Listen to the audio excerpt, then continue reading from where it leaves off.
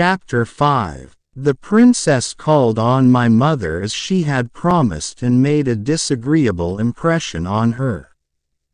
I was not present at their interview, but at table my mother told my father that this Prince Zacikan struck her as a femme très vulgaire, that she had quite worn her out begging her to interest Prince Sergei in their behalf, that she seemed to have no end of lawsuits and affairs on hand. De Villain's affairs d'argent and must be a very troublesome and litigious person. My mother added, however, that she had asked her and her daughter to dinner the next day. Hearing the word daughter, I buried my nose in my plate, for after all she was a neighbor and a person of title. Upon this my father informed my mother that he remembered now who this lady was.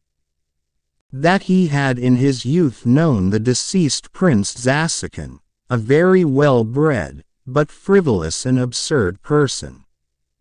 That he had been nicknamed in society Le Parisien, from having lived a long while in Paris.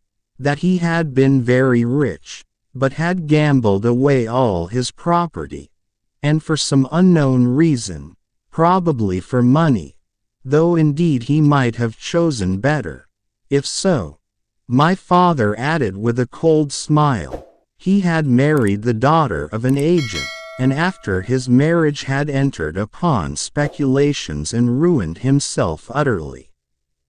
If only she doesn't try to borrow money, observed my mother. That's exceedingly possible, my father responded tranquilly. Does she speak French? Very badly. It's of no consequence anyway. I think you said you had asked the daughter too. Someone was telling me she was a very charming and cultivated girl. Ah, then she can't take after her mother. Nor her father either, rejoined my father. He was cultivated indeed, but a fool. My mother sighed and sank into thought. My father said no more. I felt very uncomfortable during this conversation. After dinner I went into the garden, but without my gun. I swore to myself that I would not go near the Zacikans' garden, but an irresistible force drew me thither, and not in vain. I had hardly reached the fence when I caught sight of Zenaida. This time she was alone. She held a book in her hands, and was coming slowly along the path. She did not notice me. I almost let her pass by, but all at once I changed my mind and coughed. She turned round, but did not stop, pushed back with one hand the broad blue ribbon of her round straw hat, looked at me, smiled slowly, and again bent her eyes on the book. I took off my cap, and after hesitating a moment, walked away with a heavy heart. Que suis-je pour elle? I thought, God knows why, in French. Familiar footsteps sounded behind me.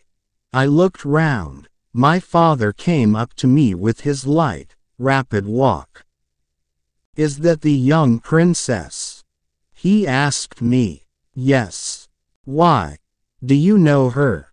I saw her this morning at the princess's. My father stopped, and, turning sharply on his heel, went back. When he was on a level with Zenaida, he made her a courteous bow. She, too, bowed to him, with some astonishment on her face, and dropped her book. I saw how she looked after him. My father was always irreproachably dressed, simple and in a style of his own, but his figure had never struck me as more graceful. Never had his gray hat sat more becomingly on his curls, which were scarcely perceptibly thinner than they had once been. I bent my steps toward Zenaida, but she did not even glance at me. She picked up her book again and went away.